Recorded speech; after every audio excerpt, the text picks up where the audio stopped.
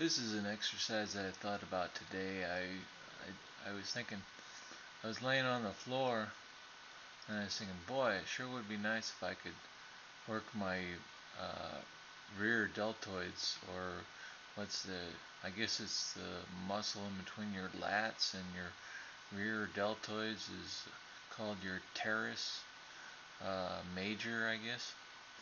So, you know, just in the pursuit of trying to work out different types of muscles and just kind of getting different feelings and stuff.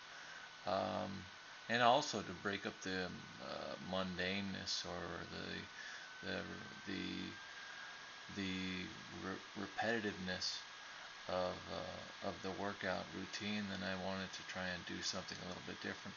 What I do is I if I'm going to start with an exercise that's different, then I start out with a very, very light weight, because what I want to do is I want to pay attention to form as much as possible, and I also don't want to be grinding bones together, making popping noises or anything like that.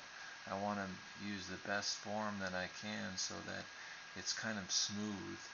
Uh, and whenever I was doing this exercise, it's kind of a row exercise.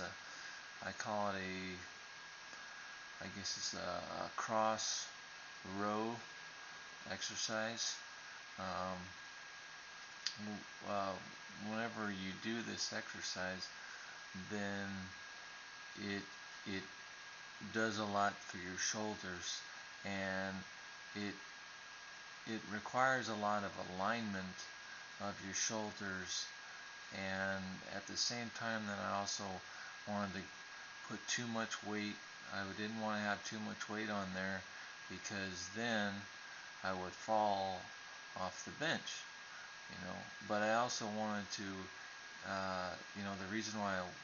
the whole reason why I wanted to do it on the bench was I wanted to get a full extension of my arm, uh, so that I would be able to get the most out of the workout for my any muscles that I would be using. And after a while, after I was doing this exercise for a while, then I started to feel, you know,